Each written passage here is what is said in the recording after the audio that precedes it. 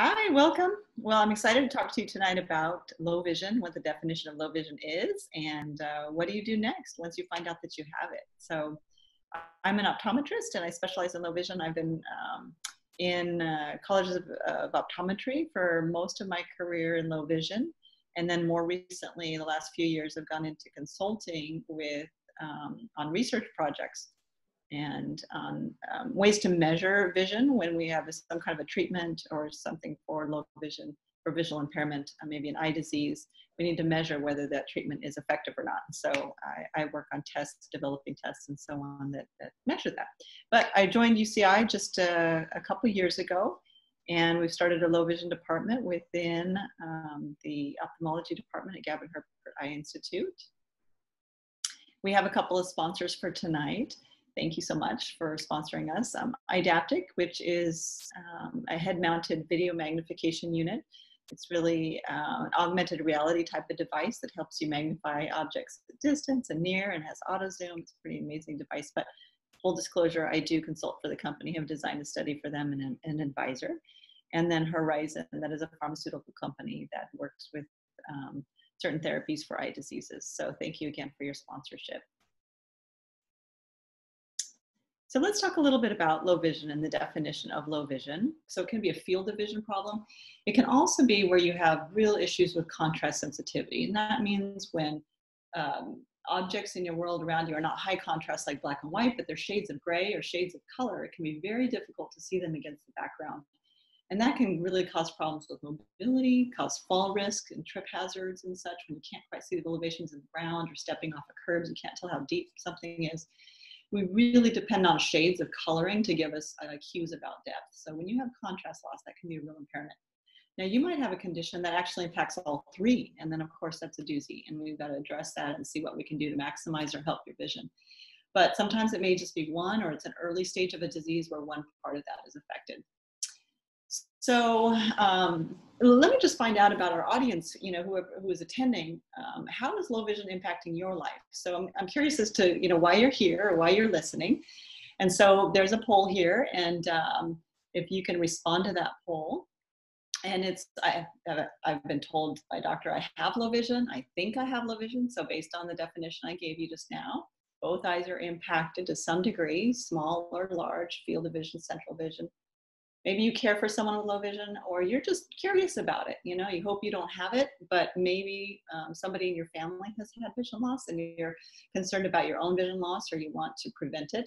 I'm not going to talk much about prevention today, really not at all. It's really about if you have the condition, but there'll be other community lectures that really talk about some prevention and health measures and so on in the future. Good, we have some good responses. About 27 of you have responded so far. And so we have a nice distribution. We have probably half the group that's generally interested in eye health. So thanks for attending. That's great. I hope I don't bore you too much, and hope you learn something. And so if you have a friend or anybody that you might come across who is visually impaired, you might understand a little bit more about what they struggle with. And then several of you care for someone with low vision, and some of you have low vision, or you've been told you have. So, okay. So let's go on and let's look at a little different view of eye care and vision. So in general, I'm going to close out our little poll. This figure, if you have difficulty seeing it, I'll describe it for you as well. So there's two halves to this figure, or this chart, so to speak. This is from Colin Brander, who is a great doctor who's been working in vision impairment for quite some time. He's an ophthalmologist. There's not too many ophthalmologists who practice low vision. It takes quite a bit of time working with patients, and so often they're working with surgical skills or maybe a different type of specialty. Most of the time, a low vision doctor is going to be an optometrist, and I'll talk a little bit more about that in a minute.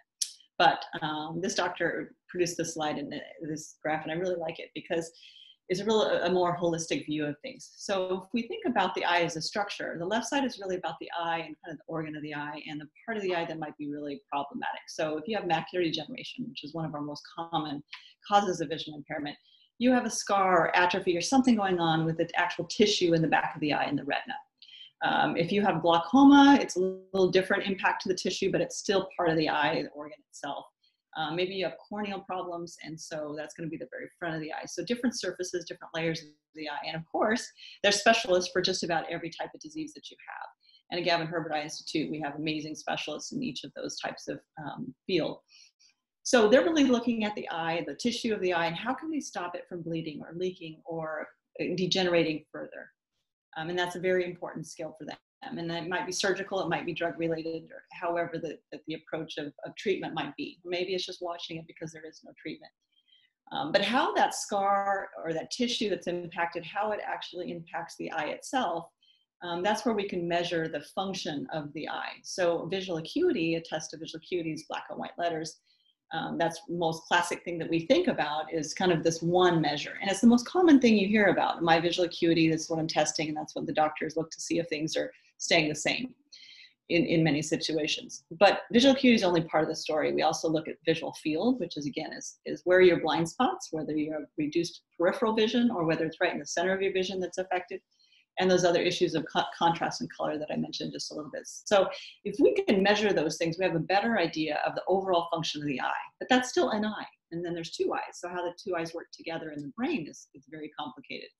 But of course, two eyes are held together in a person. And that's what's really important, is how does the impact on the tissue and the eye itself and the function, how does that impact your ability to do daily activities? So this term activities of daily living is a very important term because it kind of captures what do you do during the day, what's important to you. So is it job performance? You need to see your computer, you need to be able to talk to people in meetings. Is it driving your car? Are you retired, but you're still very active and you're going to the gym and you're going to social groups and conferences, or you're on board, boards and things like that. So in all the roles that you do, taking care of your food, preparing your food and your medication, those are activities of daily life. So we want to know, how are those impacted by revision? And that's what we're really going to try to help you with.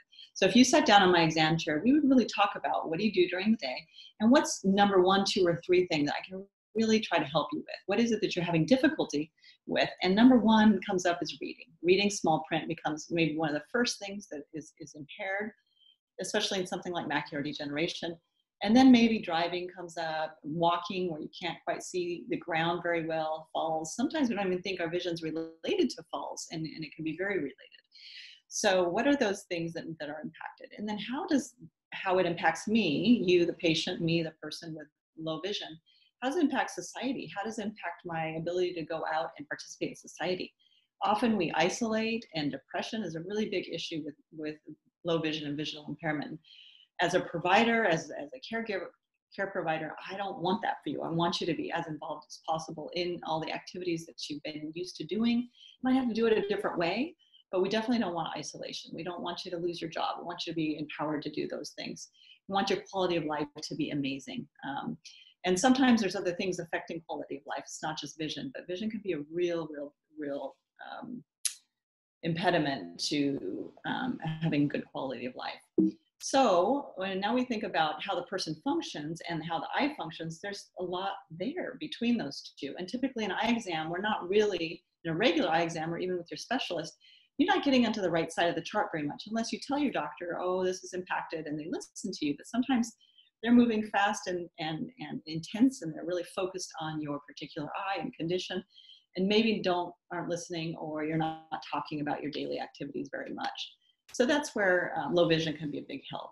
So let me find out from you guys, what activities are the most impacted for you or someone that you represent or your loved one. So is it reading? It could be more than one thing, so you can have multiples, either all the above or maybe one. I'm not sure how the polling, if it allows you to pick 2 or 3 choices, but so if you know somebody with low vision, even you just think about them, what is it that you notice that they had difficulty with?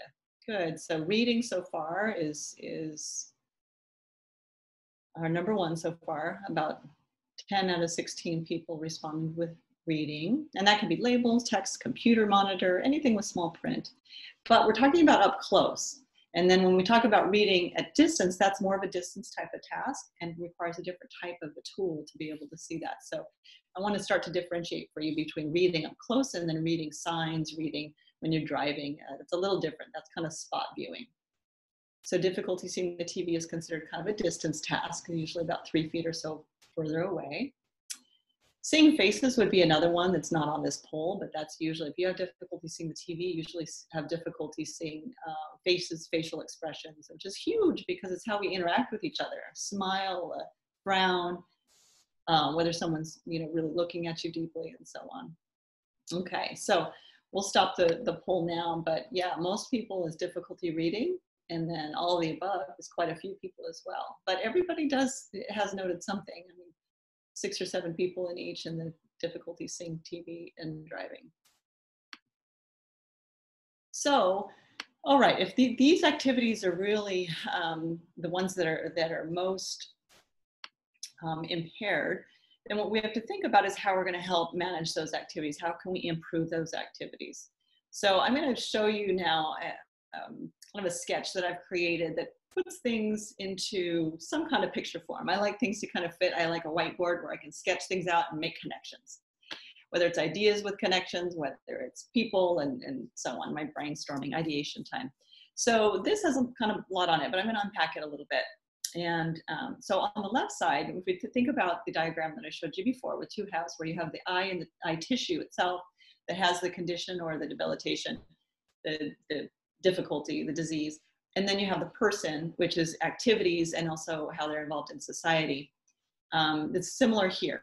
So in the eye, you have a specialist who are dealing with managing that specialist. So managing that condition. So if I were to see you as a low vision doctor, I'm not going to dilate your eyes and really look at the retina and explore it because you just had a visit with a retina specialist. So I'm going to jump into, okay, what does that report? What did they tell me about? And I know how to read those reports. I know how to interpret what it means if you're having regular injections for macular degeneration, or maybe you don't need an injection for now, but you're being watched every 6 months. In the meantime, though, whether you're still progressing or whether you're stable, we still need to help you to see something. You can't just wait forever and wait for things to stabilize and not be able to see your bills or pay your bills and so on.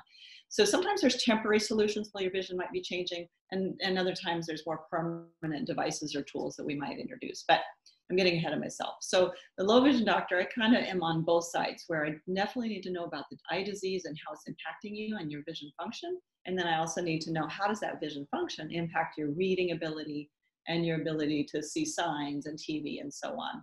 And so it kind of crosses into both. But I'm doing a clinical exam with you. I'm sitting with you in the exam room and you're telling me about your life, and we're going to do some tests together. But I'm not in your home and I don't drive in the car with you. And so I'm not really getting a full picture of the person and how you live and how your life is impacted by these, and how my treatment options might enable you to increase your quality of life. So I need help for sure. And that's where other people come in, low vision therapists, whether it's occupational therapists who are trained in low vision, whether it's independent living skills instructors. There are certified low vision therapists that are not occupational therapists, but come from more of a social model. And you have orientation and mobility specialists who actually have a master's degree in this specialty to help with navigation outside the home, whether it's navigating public transportation, or whether it's going to the grocery store, or whether it's just going to your mailbox outside your home, being able to orient. And usually that's when you have field of vision loss. But anyway, these are specialists that can be really helpful partners to make sure that anything that I'm trying to come up with to help you improve activities of daily life and quality of life are really carried out. And it's not like you would come for one visit and we've got all the solutions. It's a rehabilitation program, which means that we learn about you, work with these other care providers as well. They visit in the home and help. And sometimes they come up with really great ideas I never thought of in the exam room. Things, strategies for contrast, strategies for lighting, strategies for your computer station. You might describe it to me, but this person can be in the home and actually see it and explore it with you. And so they might come back to me, these therapists, and say, oh, I really think they need this power of a magnifier, or I really think this type of a magnifier might work better than the one that you suggested. Fantastic, we're a team, and we need probably several tools to meet different needs throughout the day. So my goal in my exam, though, is to really learn about your vision and your best vision, and then to figure out what tools and devices might be best, and then work with these therapists and other providers who can get a better, fuller look and provide their expertise at home. And then we feed back together to modify that plan and continue on. So this care coordination is a really important role. So that's the big picture of medical model rehabilitation. Now you might come in and you might have met with a low vision therapist or a living skills instructor through different organizations that are nonprofits. And I'm going to talk about a couple great ones locally to us. And that's fantastic. But if you come in that direction and then maybe they refer you to me, or somehow you find out about me through, I don't know, an internet search or from your eye specialist, somehow our two groups need to talk and we need to communicate. So I'm very open to that. If you come to me and you've already been to Braille Institute and these other groups, that's fine, but we do need to coordinate together, because sometimes there can be overlap and confusion and which device is better, and you told me to get this device and that person told me to get that device. So we really want to kind of work together and figure out what might be best for each person. So again, when I share my perspective, it's really coming from the specialist referred to the low vision doctor as a medical model of rehabilitation, but it can come from different angles, especially if you've been around in Orange County even, and might have learned about different types of resources other than coming in this direction. And there's not that many low vision doctors, so it may be that no one's ever heard of who to refer to, and the specialists don't know where to refer. That could be very possible as well. So let me talk a little bit about certain eye conditions that might be causing the low vision, the most common ones. Macular degeneration, as I mentioned. Now this can be wet macular degeneration or dry macular degeneration. Different pathways a little bit, but ultimately they impact your vision, your ability to do daily activities in a very similar ways. So we're talking about central vision that's impaired, and maybe at first it's a little distortion in the center vision, maybe it's some warpage with one eye being worse than the other, and then at some point it turns into a blind spot. Now in blind spots, we always think, when we look on the internet, we think about these big black splotches that represents blind spot. That's not really how we see things. Some people might perceive it that way, but usually it's empty space. It's just emptiness. And when something's empty, your brain doesn't really like that. So it might try to fill it in for you. You might think you're saying something when you're really not.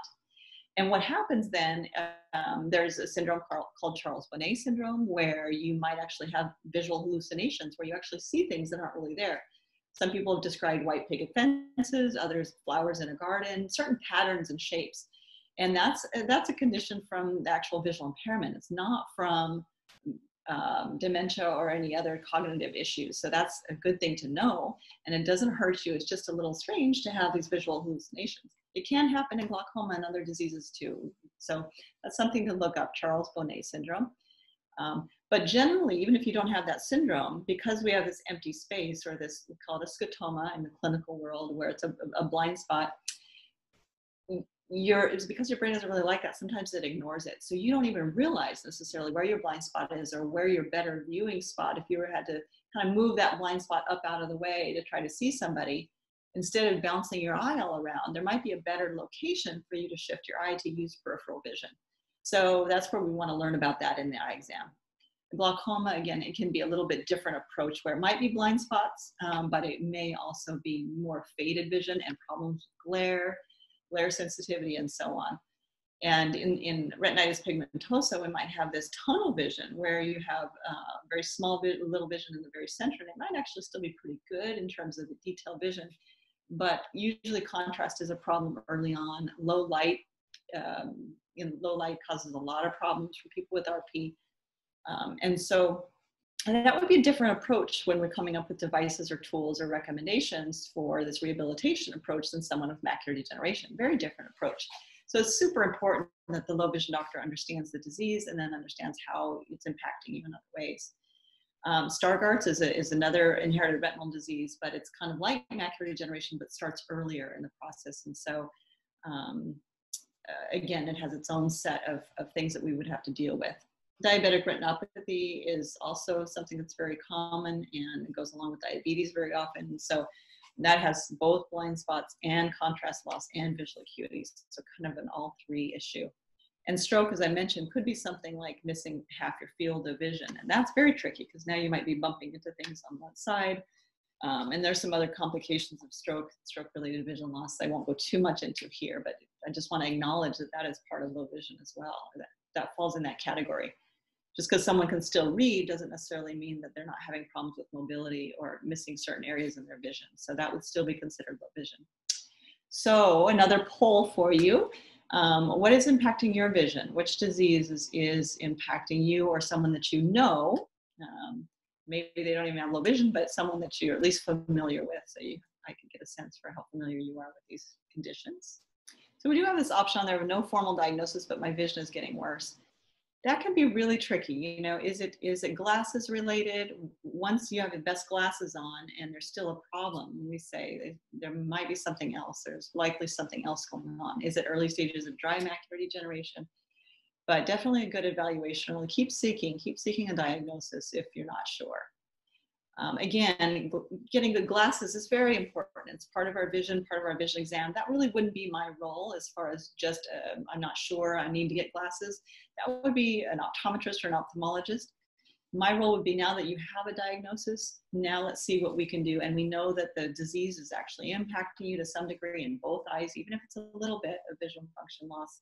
Then we would see what we can do to make it better. And I will look at glasses in my exam for sure, but you wouldn't just come to me for glasses. You would come to me because you have visual impairment, and glasses might be part of that process that we're exploring.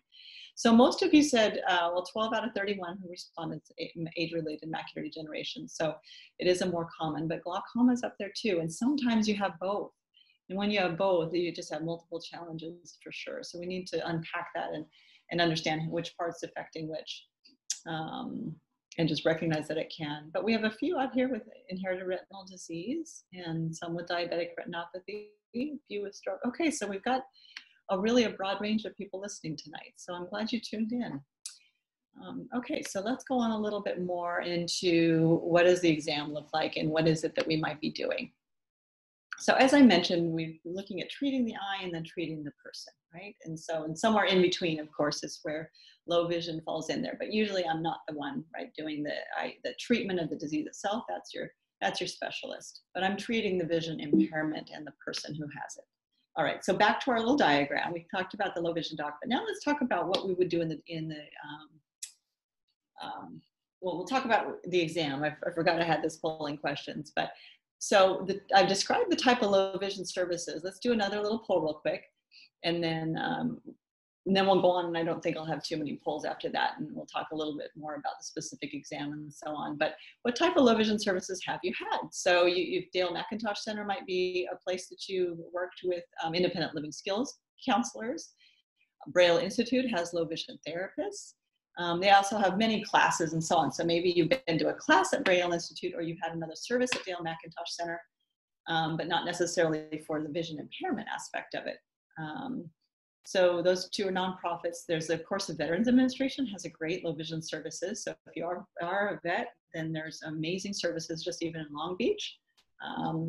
There's outpatient and inpatient type of services through the VA, and the docs who are in those programs are really skilled, and they have therapists and so on. It's a really nice, well-rounded system. And your device is usually provided for no charge. So that's amazing, because when you're not in the VA, the low vision devices are not covered by insurance. So it's really tricky. And so we want to try to get you the right tools for you that you can afford, but that are able to really enable you to do the daily activities that you need. And then about half of you have not used low vision services. So, part of that might be that you're inquiring for somebody else, but maybe if it's for yourself, it's not uncommon for me to have somebody who's come to me and they've never had services. They've had vision impairment for 5 years, and they've just kind of isolated and stopped doing things and just never knew that someone like this system is here, that there's someone like me. And that's very sad. So we really want to change the awareness of the community that there are different low vision services. And again, if you enter through Braille Institute or Dale McIntosh Center, fantastic. But hopefully you also get a low vision doctor who can tie these things together as far as your eye disease and the refractive error and your glasses and prescription and customized devices. The private groups are amazing. And again, I told you I really can't work without them, extending my care. But if you only go there, you're not going to get a prescription or customized type of approach as well to the devices. You might have hand magnifiers and tools that are great for you. And I might have recommended the same exact thing ultimately, but really wanted to make sure we have a well-rounded approach.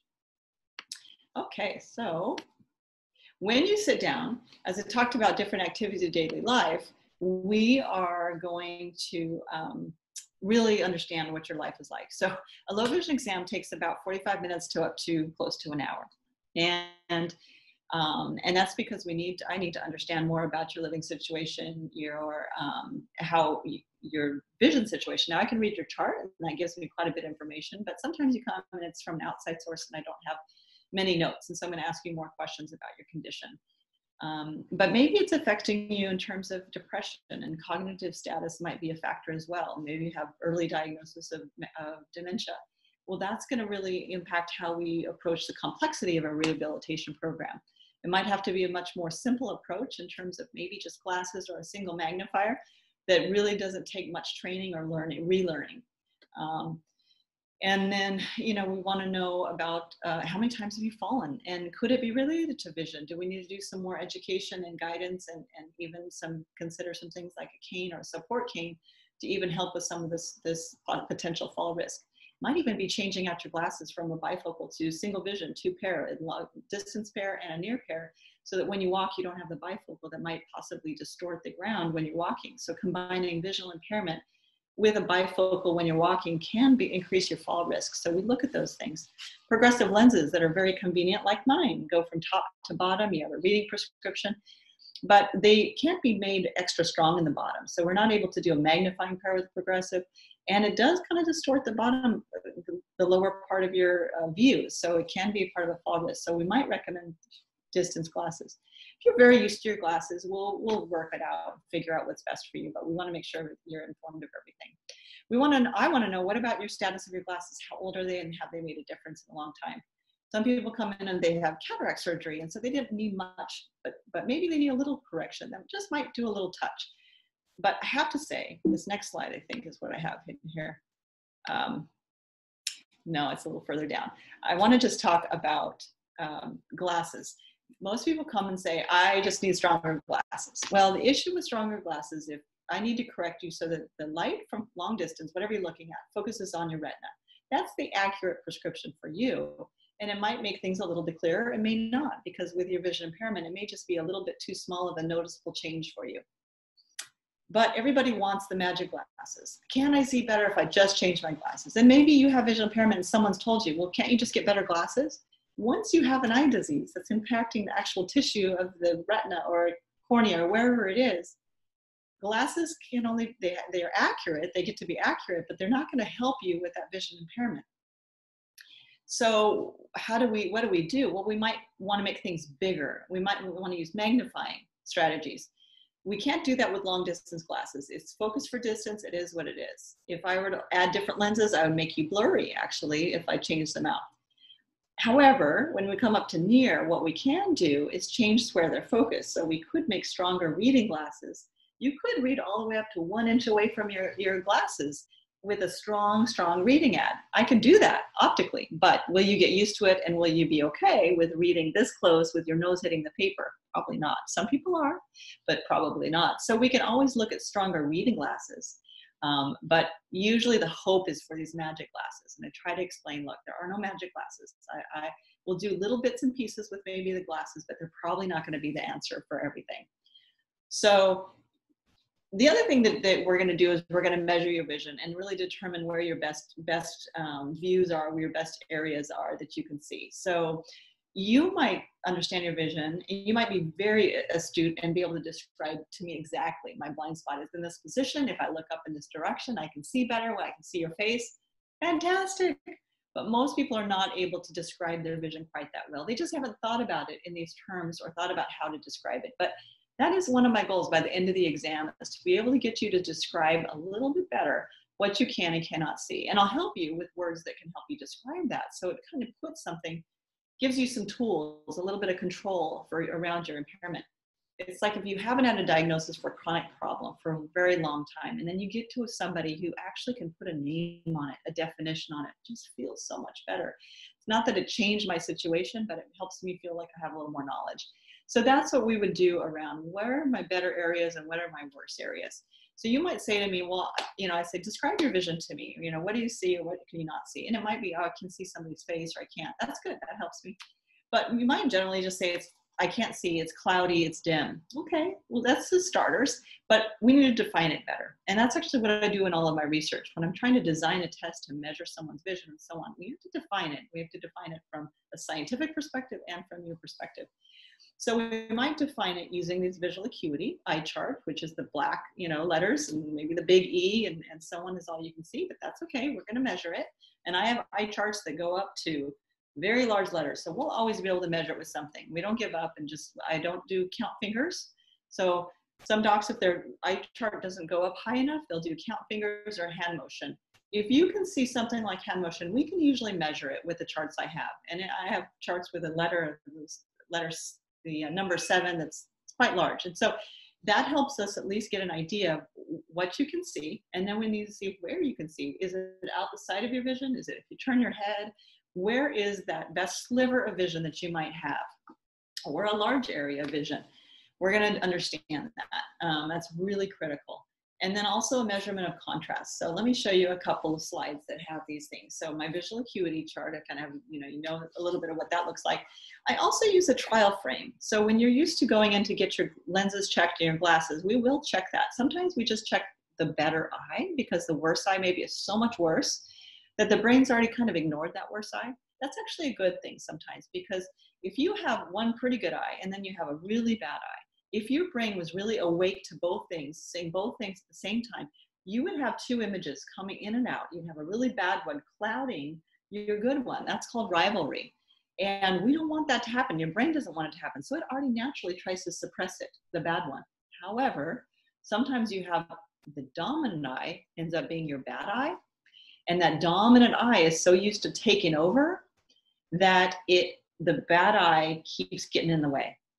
And we find that you have a really good eye, but it's just kind of being minimized by the bad eye that's taking over. So that's tough because we need to kind of teach your brain to use the better, less dominant eye. So we might actually patch you a couple times, not for walking. We don't want to take any peripheral vision for walking. We don't use a pirate patch, but we might do a little clip-on patch that helps the non-dominant eye take over just for watching TV, seated activities, doing your near work. Much less frustrating. And you might already do that by winking the eye. Some people can't wink, and so they're extra frustrated. So we'll work on what we call strategic occlusion, where we're trying to help the non-dominant. So these are tricky situations that we need to figure out when you are in the exam. And then a contrast test. We might do something where it's just a reading test with a really bold left side and then a really dim or dull 10% contrast right side. And so we'll measure how much worse is your reading vision with a low contrast chart than with a high contrast chart. Normally, we just drop a little bit. It's not too hard with low contrast when you have normal vision. But if you have a vision impairment, especially from like diabetic retinopathy or glaucoma, and maybe even macular degeneration, that faded side, when I show it to you, sometimes people say that I don't see anything there at all. There's no print whatsoever. Like, oh, okay, that's a pretty severe problem. So now I know. What are we going to do? Well, a magnifier isn't going to make low contrast print suddenly appear. So we might need a different approach, lighting, environmental solutions to try to make objects actually more contrast, or video magnification that actually grabs a little contrast and provides some extra boost to the contrast that you see. I'll share a little more of that as we go on. These are a couple other tests. We might use a contrast test like the one on the left, where the letters start out bold and then they get more faded, and we see which one is the last one you can see. We measure blind spots. I have a couple tests. I've helped to design this with another doctor. And basically there are machine tests that we can do, but when you can't hold your fixation on the dot in the machine test where you have to click that button, that's not very reliable. It doesn't give a lot of great information. So I'd rather watch your eye and see how steady or unsteady you are as you look at a dot for me, let's say. And then I use a little laser pointer on a white sheet. These little two papers are examples of, once I've done this little laser pointer, I ask you if you can see each of my little clicks of laser pointer. And when you can't see them, I'm able to kind of draw out your blind spot. So we always map your blind spot and really get a physical picture of what yours looks like. And they're all a little different. I can predict some based on what you tell me.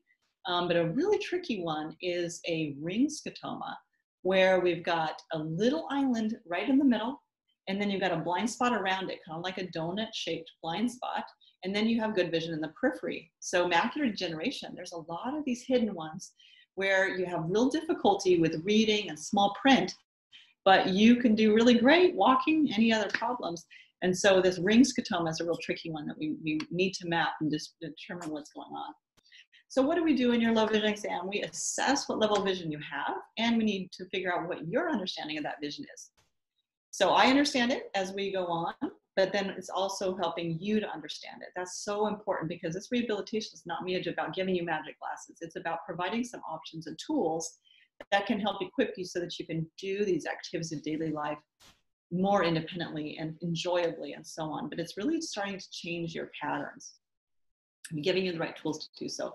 You have to understand where your blind spots are, and you have to understand more about where your better areas are so that some of these tools work the best. And then my job as well is to figure out the best ways to help you reach your goals, and learning about what's going to work well for you. Maybe you're just super impatient. You do not want to learn how to use this particular tool. Well, then maybe we say, well, that's an option. If you're ready, when you're ready. In the meantime, maybe we can use this tool, and maybe you can't read full books because you don't have the patience to really sit down and learn how to use these tools. But maybe we can get you to read your bills, and we can get you to see essential information that you need. So maybe we adjust your goals based on what you and I learn about what you're willing to do and what you're able to do.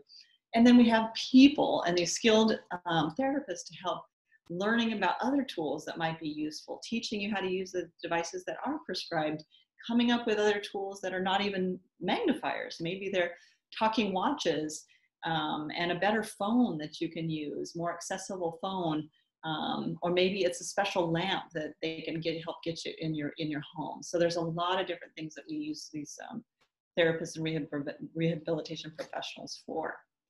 So it's your vision, it's your life. My role is to educate and equip you. And I need to learn as much as I possibly can to help equip you. And I need to be a good teacher in our exams so that I can share information that can be useful to you, specific to you. Every single visit is very customized. But it requires new habits of you, because these tools you need to learn how to use them and how to daily incorporate them in your lives. So sometimes we end up with 3 or 4 different tools for different things. One magnifier for spot reading a bill, maybe special strong glasses for when you actually want to read something like a newspaper, a lamp, some other tools maybe to help it be a little bit easier. You need to use your little patch so that your dominant eye is not getting in the way. So there might be 3 or 4 different things, usually there are, that we need to learn about. So that requires new habits and you being willing to change what you used to do. Sometimes there's this grieving process. There is a grieving process with vision loss. And so if you're not ready for the adaptation, it's okay. We'll start with the education. And then when you're ready to take on a new habit, you come back and we'll work on it. Again, that's why it's called rehabilitation. So are you ready? That's kind of the question. Now let's talk a little bit more about tools and devices. So once we've decided, hey, these are the best tools for you. And again, it's custom. So it's going to be based on what your vision level is and what magnification. This is basically like prescribing not just glasses, but prescribing magnifiers that are the right power. I've seen people with very wrong power, meaning maybe way too strong for what they need. And that means that they have a very small window to look through. Or it's too weak and they can't quite get enough what they need.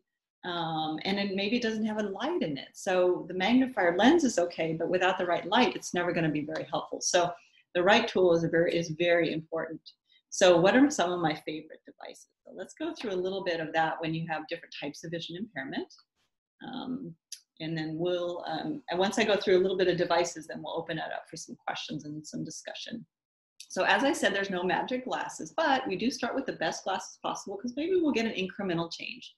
And every once in a while, we might come up with someone who lost glasses 10 years ago, and maybe docs never really thought the glasses would help, and so they just didn't really focus on those or work on those. And so maybe there is actually a pair of glasses that could be very helpful. But we'll try to put it in context because all these things cost money, and we want to make sure it's a balanced. Is it really going to be helpful based on what your budget is? We don't want to take your rent away so that you can have glasses that barely help you. That is not the goal. Some people bring me a bag of glasses because they've had 7 different pair in 7 years or 7 months even, because they've been trying to find the magic glasses. So we'll have to talk a straight story as well. And you have to be willing to hear me if I say, look, you have the best glasses that are possible. Now we have to have other options. And maybe that we need to prescribe far glasses and near glasses, again, for fall risk, but also so that maybe we can make some magnifying reading ones that are special use. So let's say you have mild visual impairment. Things are just beginning to get a little difficult. Maybe it's the faded, I can read newspaper, but only when it's in the sunlight. That's still vision impairment. And it probably means you have a contrast problem. And maybe it means that there's that ring pattern blind spot. So again, we'll explore that. But if you have mild impairment, then, these are some of the common complaints that I see. Paying bills gets a little bit tough, or just once in a while it's hard to find it, but not all the time. Low contrast is probably a bigger factor for these kind of patients. And maybe it's even a driving issue. You're up for DMV renewal, you feel pretty confident, and your family members trust you when driving as well. Sometimes you might be in denial that you can still drive, and your family members are really afraid to get in the car with you. So we have to have a straight talk about that. But state of California is actually pretty liberal about what you can do with driving with a special restricted license, where you have to show them, even if you have vision impairment, you can drive up to a certain point, but you have to drive, you have to take a behind the wheel test and show them. So I would do the documentation to fill out what your vision levels are so that you could try to take a behind the wheel at DMV. So this might be in that range. Some of the tools I might use, again, might be a stronger reading prescription. Again, you have to hold it closer. A lot of people get my stronger glasses 2 weeks later, let's say, and they say, they don't work, doc, they're the same. Well, that's because they're still holding them at the longer distance that they always did. But I say, remember, we have to hold them 5 inches closer, got to have the light on there, and sometimes we need to use this line guide, some kind of a guide to help you keep your place. Especially if you have that little ring blind spot, you can lose your eyes jump and you lose place. So we might need something to help you keep your place while you're reading. I have some favorite lights. This is a tip for you, but Lil Larry, it might be from Home Depot. Some people say they can't find it. They can. Amazon has it, 10 bucks, 12 bucks. Very bright LED lights. I love this. I took it from my husband's toolbox and I use it in all my eye exams now. So this is a tool that you can get just if you have a little bit of problem with contrast or dim lighting, called the Lil Larry, L-I-L-L-A-R-R-Y. But a really good lamp. I have a couple amazing lamps. These can be expensive. I can give you pointers to get some on Amazon, or you can go through some of my more customized distributors that have really nice lamps. Main thing about a lamp is a flexible arm that you can bend it and bring that lamp as close to the paper as you can. We don't want glare, but glare is coming in from wrong angles. A lamp is pointing it directly down at the paper and helping you get as much light as you can. Might even be just using your smartphone in creative ways. There's magnifiers on your smartphone usually, and so utilizing that can be a nice magnifier, and maybe just a basic hand magnifier. If you have a more moderate visual impairment, your goals or your issues or ADLs or problems with activities of daily life would be reading, for sure, almost anything, seeing anything on the computer. So it's not just little spot problems now. Now you're having more, across every daily activity difficulties at near detailed objects. And you find that over-the-counter magnifiers are not enough. The light's never strong enough. Difficulty seeing faces, print on signs is becoming difficult. We need to go probably into a little stronger magnifiers. That usually means the lens gets a little smaller in size, a little bit tighter to use, a little closer working distance. But we might be using an iPad still. Could be a fantastic tool. Love iPad use. Some therapists are amazing at training you how to use the iPad and even having some apps on there that can be magnifier apps. You might have really strong, the reading glasses, remember I told you could be really strong, so we might get really close up. These are not going to be where you walk around or look at the TV. They're just specifically for when you're reading. And it might be something like telescopic glasses, where they're drilled into the glasses. Remember I said you can't make your glasses any stronger. So in order to make magnification at distance, like seeing faces or watching TV, you would need to have something like opera glasses, binoculars. So they're distance magnification, but there's ones that are customized so that they do fit into glasses. They still stick out though, and they still are obvious. So if you're embarrassed about it, it probably isn't the right option, but you can always see these and see, but they're expensive. I mean, they can run $1,000 to $2,000, but they can be customized to only one eye if you have one bad eye and the other one's doing pretty good. I mean, we do it prescribe for the better eye is usually how we do in low vision.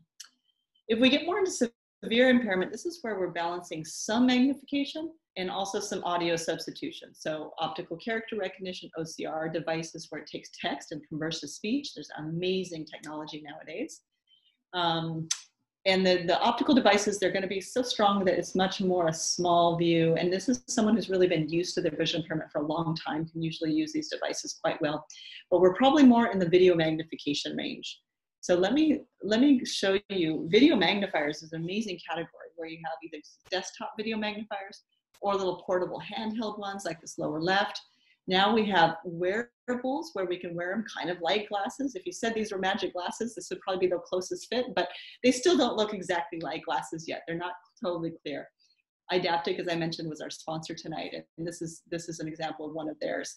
They have a newer rendition that's even a little bit lighter, but we don't want something that blocks full vision. Now there are these kind of closed-in head-mounted ones that you could use if you were sitting down. Some people get a little dizzy with those or a little disconnected. So again, there's lots of different types of technology. We have OrCam, which is something where you point your eye and the device is on your glasses and it scans it and reads it for you, even signs in the distance. Very neat options with OrCam nowadays. But these devices, they can be, you know, in the $1,000 to $3,000 to $4,000 to $5,000 range. So it's not too easy to get a donated device in these kind of categories. But you never know. There might be somebody who's donated, and we might know somebody, and so on. We've also had a telescope where it's implanted in the eye. And I've consulted with this company, Vision Care, and learning how to use magnification in one eye and not the other. So you have one eye that everything is big 3 times, and you use your other eye for kind of the walking around and seeing your peripheral vision. So UCI is a center that does do this procedure as well. And so that's for macular degeneration. So my role as well is to curate this technology, is to learn what's come out, what's new, what kind of categories of devices might fit the best for you. And of course, you know, working with our groups of Braille or Dale McIntosh Center, our therapists and orientation mobility specialists to kind of bring it all together. So let me just ask you, our last little poll here, what level of vision do you think you have? As we kind of talked about mild, just being a little magnification, maybe some lighting, contrast, and so on. Moderate, really need some more magnification. Those over-the-counter magnifiers are not enough for you. Severe, you're really kind of crossing over where some things need to be read to you and spoken to you, and you probably need a large video magnifier to really see what you need to. And you're probably not reading for leisure anymore, a full book. That just takes so long, but maybe for smaller articles and things. Or field loss. Yep, other field loss. Good, I'm glad that's in there. And then not sure. Yeah, and not sure. Sometimes I'm talking to somebody, I did quite a bit of telehealth during the biggest part of COVID, and I was trying to predict what someone might be, and I thought, oh, I think you have, you know, mild, in my head. I'm not saying that out loud necessarily. And then when they came in, I was really surprised that no, it was actually just a really tricky blind spot pattern, and probably more in the moderate. So it's not always predictable, and even for your loved ones, it's important they come to the exam and help understand what your vision is and why you're so frustrated with certain situations more than others. Okay, so we have a nice spread even here about whether people are mild, moderate, severe. That's 6, 7, and 7 in the mild, moderate, severe category. So thank you for sharing. So I just want to make sure that we have a few minutes to kind of open things up for you guys and any questions that you might have. This first question is more of a scenario. It goes, I have macular degeneration in both eyes, the wet kind.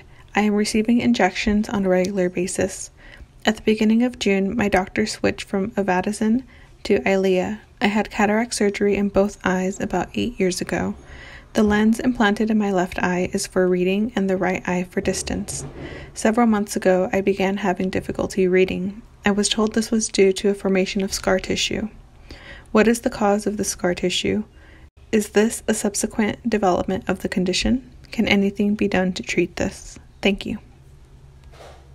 Yeah, so that's probably a general term for the wet macular degeneration over time. So even when you have treatment, so wet macular degeneration, we really have a leakage of vessels just below the surface. So the retina has many layers to it, very important layers, especially in our straight ahead, most central part of the macula. And macular degeneration really just affects that central part. So if you have macular degeneration, you're never going to lose total vision. You'll never be in total blindness, for sure. It affects your central part of your vision. Now, if you have it combined with other conditions, then that may be not fully true, but it was just macular degeneration. Now, but that's still very debilitating. Obviously, it affects your central vision. And when you have wet macular degeneration, you have leakage of blood vessels, and the injections are aimed at drying those up. Is really, if leakage stays too long, really kind of blood basically, but it's a sandwich layer between the layers. So it's not just floating around in your eye bleeding. But let's say this leakage, if it stays too long, it causes a scar. It basically, the eye, it's not natural for it. The eye has to kind of protect itself. So it builds up, and basically the tissue dies there. And when tissue dies, it forms a scar. So the injections are meant to dry it up quickly so that it doesn't leave a scar. But there's still a degenerative process that's usually happening, even if you're well controlled with the wet macular degeneration injections. And so ultimately there is a scar, even if it's early in the process or if it's a little later. It might be a small one, it might be a larger one. And that corresponds with your blind spot. So when I talk about measuring a blind spot, it's actually corresponding to that scar size in the back of the eye. And so so that's what they're talking about in terms of impairing vision. So it's not necessarily that the cataract surgery or anything else caused it. It's just the process. Even in wet macular degeneration that's under treatment, you can still have some scars. Okay. We had another one set in, or we have two more. Have you had much success with stroke patients? They're a caretaker for one. Yeah, good question. So stroke is definitely complicated, as you know, as a caregiver, and it may be that stroke affects us. It totally depends on where it is in the brain, right? Whether it's a traumatic brain injury, whether it's a stroke, aneurysms, and different things that might be head trauma related. Wherever it is, it may just cause a vision problem, or it may be a vision and language and musculature and so on, right? So every person, again, is unique in that. But let's say that there's no cognitive issues, no memory issues, but it just affects vision. If the problem is on this side, then vision would be affected on the other. So it would be on the left side. If you're right side stroke, you'd get a left side missing field. Not everybody does. Could be a quarter of your vision. It could be a whole half. So classically, you have this half, and it's in both eyes. So if this is your visual space, then one side of your entire visual space caused by both eyes, both brain pathway. And so you'd be missing things on one side. So what I would do is try to first assess is what's the area of missing? Is there a little there's called macular sparing, where you can have a little better situation that's better for reading. And then we look at what can we do to help you with your problems with that, which is might be bumping into things. And then it would be, there are some prism glasses that could be helpful in terms of bringing objects from the missing side more into your main view, but they're a bit complicated, and we have to see if you respond to that. So we kind of explore that. It might be reading issues, and the reading may not be it could be because of the missing field, but it also could be because of cognitive, of processing of language, written language. And so we try to understand the difference between the two, if there's anything I can do with glasses to help that out. But it might be that we're using good lighting, we're using a ruler to keep our place when reading, and really more strategy based. So it's always good to have a visit and kind of explore that and see what we can do. I think everybody who comes in for that, it's not as straightforward as magnifying, but at least it can help both the caregiver and the patient understand more about their vision and the complexities of it. Okay. Would you like to do one or two more before we?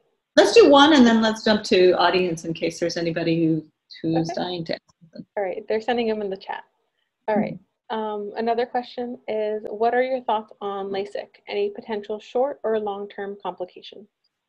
Well, I've had LASIK, so I mean, it can be a really neat solution for functional, not having to depend on such a strong prescription and so on, but there's a lot of factors involved. I definitely want to have an evaluation with somebody who has a good reputation for taking some time and care and is a kind of a pop-up clinic. Sometimes clinics will rush a lot of people through and give a big deal, a special, but maybe there's not as much follow-up. But I'm saying that for somebody who doesn't have visual impairment. If you have visual impairment, we really don't want to do anything to risk anything to your eyes. So LASIK isn't really a good plan if you have another eye condition or eye disease that's going on.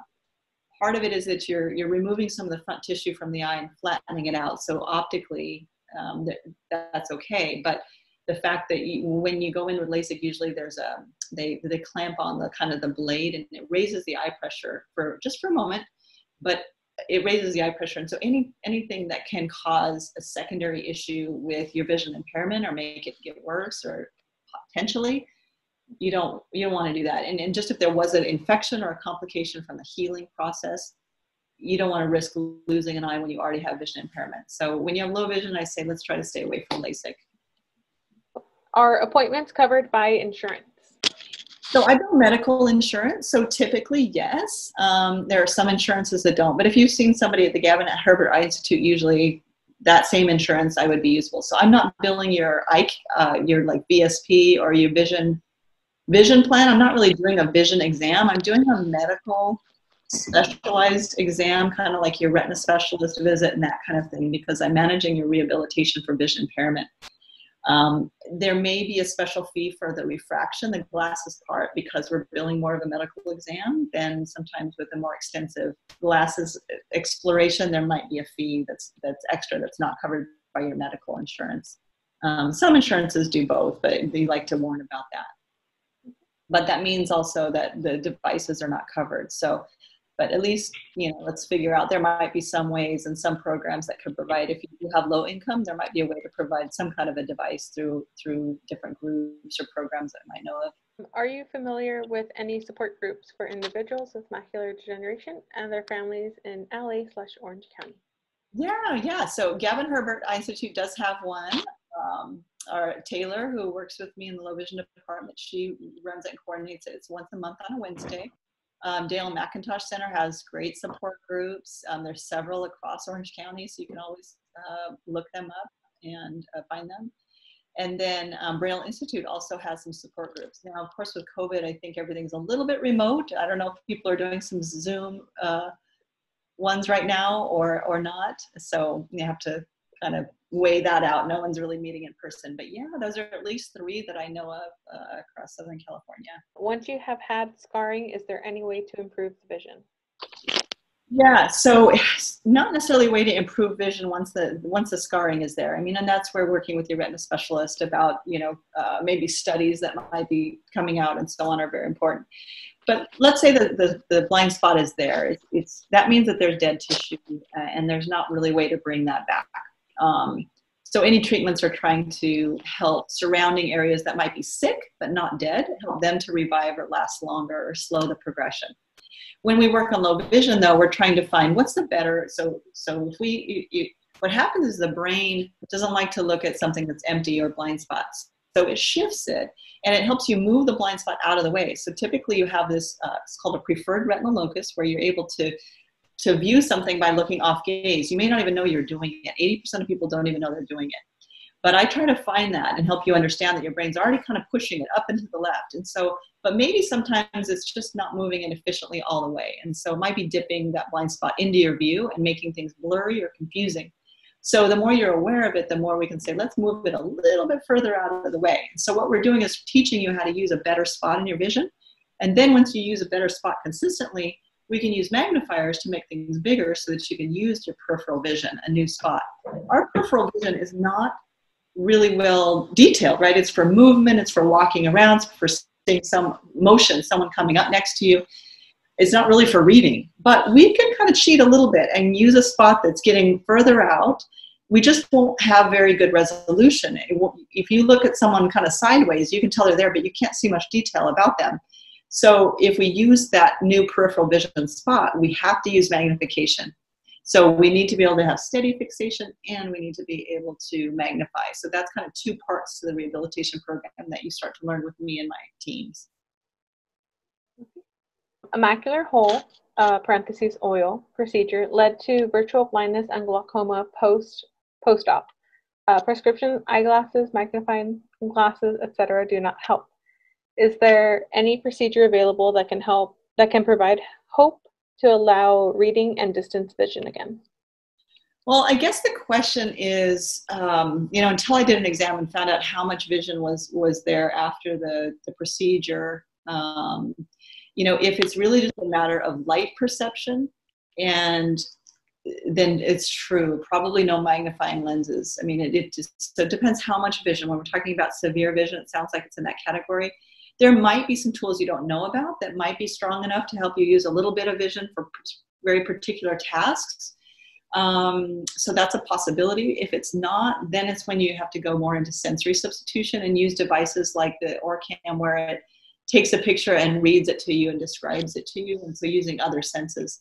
But I really wouldn't know until I checked. So some people say, well, none of these things, I've had 5 magnifiers and none of them work. Well, have you been to a low vision doctor who's been able to go through the whole range of what's available? Or have you just been to maybe over the counters, or maybe someone who just had access to hand magnifiers or very basic magnifiers? So I guess it depends who you've seen, and then so we really can't answer that, I guess, until it's further information.